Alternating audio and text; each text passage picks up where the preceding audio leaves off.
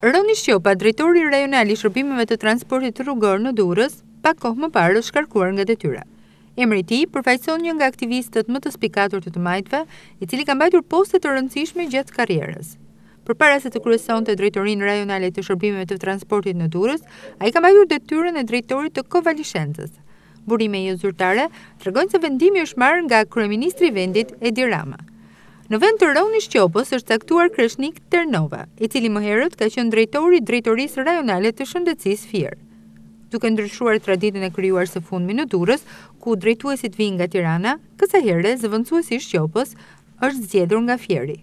Pas largimit të Vangjush Dakos nga Bashkia e Durrësit, një sër ndryshimesh kanë ndodhur dhe pritet të vijojnë të ndodhin në institucionet lokale dhe rajonale të qytetit bregdetar.